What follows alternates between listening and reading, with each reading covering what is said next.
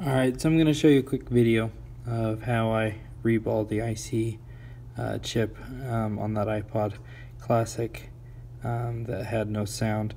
You can see this is a fairly small compared to my finger, really tiny.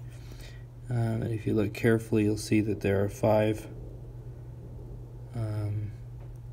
solder joints on there,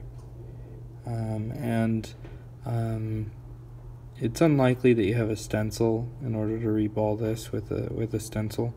So I'm just going to show you what I do. Now, what I like to do is make right here on the tip. It's hard to tell. There is a let me see if I can put it down right there.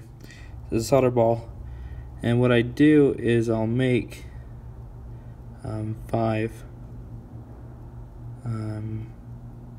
that are the same size, or roughly the same size, that I can't tell one is bigger than the other.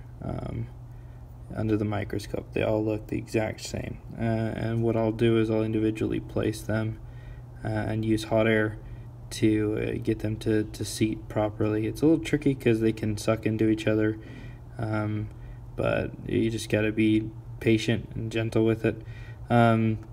You can make these by, if you have another stencil for, say, an iPhone or something, you can just create a couple solder balls in one of the stencils, and hopefully they come out to be the same size. You can maybe, make a whole set of them and then just pick 5 that are the same size. You can shave a little bit of your solder off of, if you only have solder wire and not solder paste. You can do little shavings and use flux and get them into little balls, and then shave off excess or add additional. And I mean, it's a little bit tricky, but if you don't have a stencil, that's the way to do it. So I'm going to quickly show you how I do this. I'm going to apply each one individually, and you'll see how I do that. I'm going to apply a little bit of flux here.